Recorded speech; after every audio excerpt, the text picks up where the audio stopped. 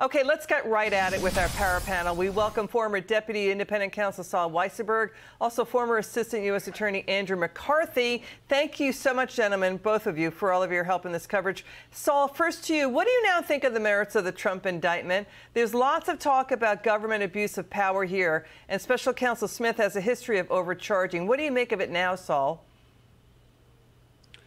Well, even people who are anti-former President Trump and have been clamoring for an indictment talk about and recognize the, quote, novel approach of a lot of these charges. They pose the threat of criminalizing a tremendous amount of protected free speech activity. And keep this in mind.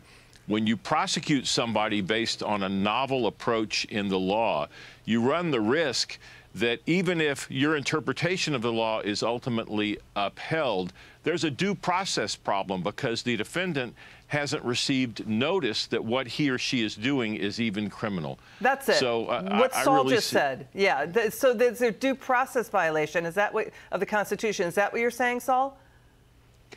There is a potential due process problem in using a novel approach that no criminal defendant could have ever been put on notice about. Got it. Saul, Andrew McCarthy, let's bring him in. Prosecutors, along with what Saul is saying, Andrew, they're going to have to prove beyond reasonable doubt that Trump had corrupt intent, saying the election was stolen. But where's the smoking gun audio tape of Trump saying, I know I lost, but we got to still go ahead and do this anyway? Yeah, well, I think, Liz, I would hop on to Saul's point because I think all the stuff about Trump's intent is very interesting. What's in the indictment is Smith's version of what Trump was told by people that Smith thinks are authoritative, which means that if it comes to it, Trump is going to bring in the 100 people who were telling him something else and make the same argument that, you know, you can deduce his mindset from that as well. But to me, you don't even get to the question of criminal intent unless what they've charged is actually a crime. And, you know, Saul just mentioned putting the defendant on notice of what's charged. I have a slightly different take on it. What I think is that they're charging something that's not actually a crime on the fact pattern that's here. So, for example, if I'm right that in federal law, fraud means a deceptive scheme to bilk somebody out of money or property, then the government's not at liberty to stretch that into, you know, criminalizing somebody's idea of what good government looks like. Yeah, so what do you make of that, Saul, what Andrew just said? Oh, I agree. There's a whole separate problem. There's a huge statutory reach in this indictment. And like I said, there's a constitutional problem of taking what looks like protected speech and turning it into a crime. Now, he says in the indictment, well, of course, he's got a constitutional right, former President Trump, to lie, but apparently not if he does it in a particular way that Jack Smith has charged. And I think there are just a number of problems with this, and he's throwing a bunch of things on the wall and hoping that one of them sticks. And I think everybody should be worried. There's a great op-ed piece by Kim Strassel in the Journal today, Wall Street Journal, that gives several examples of political episodes we're aware of that under the theory of this indictment you could prosecute somebody. When President Biden canceled student debt after saying a year before that he didn't have the power to do that. Are you going to call his advisors in, indict him and call his advisors in and have them say, well, we told him it's illegal for him to do it? I mean, the implications of this indictment are enormous for protected speech. Yeah, so what Saul and Andrew, what you're both saying, I mean, this feels like a stretch, and I don't know how they're going to do a speedy trial before 2024, given all the ramifications and consequences of serious questions that you both are raising. I mean, lots of critics and watchdogs say the Trump indictments it's just the latest in a 6-year track record of Democrat abuses of government power.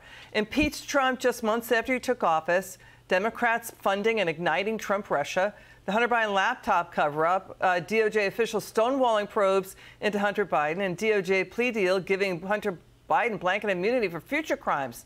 So, Andrew, how are they going to do a speedy trial before the 2024 election? This indictment literally lists election issues in at least 7 states. Yeah, and obviously what they're trying to do is push it. The whole point is to litigate the case close to the time of the election. And I think, Liz, that they've put themselves in a real box here. If you're Smith and you really want to get this case to trial, you indict this one first. So what he's done is he indicted the Mar-a-Lago case first. He got a judge to set a May trial date because he's hammering for a trial in that case too.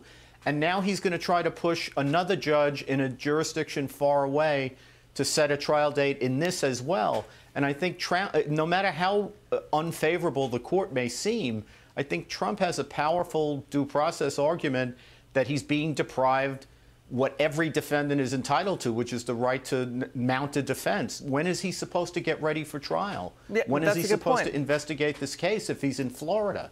You know, Saul, can you also take this on? The fight over the charge that Trump pushed a slate of electors in seven battleground states. The special counsel is saying that these were fake electors. Pence said Trump and his lawyers asked Pence to return the vote back to the states or literally reject votes. Trump's lawyers saying no. Trump asked for that the states could either audit or recertify whether the vote count was correct and put forward their slate of electors. What do you make of this charge, Saul? Well, like a lot of things in the indictment, even assuming that it's a crime, you could have charged it much more narrowly. I would have expected to see some counts under 18 U.S.C. 1001, the Martha Stewart statute of lying to the government. I mean, part of my problem with this indictment is it's the breadth, the interfering with government functions. You know, it's very similar to other things that he has charged, that Jack Smith, he charged Governor McDonnell with in Virginia, and Supreme Court just said it's way too broad. So I've got a problem with all of it. I don't approve in any way of what former President Trump did leading up to January 6th and on January 6th. But and I also agree with Andy, absolutely. He's now going to be indicted. He's indicted already in 3 different cases in 3 different parts of the country, and he has an absolute right to prepare for trial. I don't think any of these cases are going to trial before the election. That's an interesting call, what Saul just said, Andrew. And there's also this, Andy, is this just a coincidence, the timeline of the Biden scandals and the shoes that are dropping in those scandals, and then the Trump indictments coming right when the Biden corruption controversies erupt? And also Democrats now trying to claim the prosecution of Trump is, you know, all about the law, that it has nothing to do with their 7-year push to go after Trump. What do you think of all this, Andy? Yeah, I think, Liz, that it would be easier for them to argue that this was just happenstance and coincidence if it wasn't so blatantly political. So, for example, Jack Smith's existence as a special counsel is political. There's no conflict of interest between the Biden Justice Department and former President Trump. In fact, they were investigating Trump for 18 months before Garland named Smith as a special counsel. There is a profound conflict of interest with the Biden Justice Department supposedly investigating the Biden family, but there's no special counsel there. So he brought Smith in order to set up the fiction that Smith is like this independent actor and Biden and Garland don't have anything to do with the case. And then when Smith brings the indictment that they fully expected he would bring all along, he gives a press conference the other day where he speaks for 3 minutes, and 2.5 of the 3 minutes are about the Capitol riot, which is not charged in the indictment. Yeah, that's so you why have to think that's that it's wild political stuff. Yeah, that's why there's no seditious conspiracy charge or incitement to insurrection charges at all in the indictment. That's an important point you just made, Andrew McCarthy. And Saul, you had some great stuff too. We really appreciate your insights, gentlemen, tonight. It's great to have you both on. Thanks for joining us.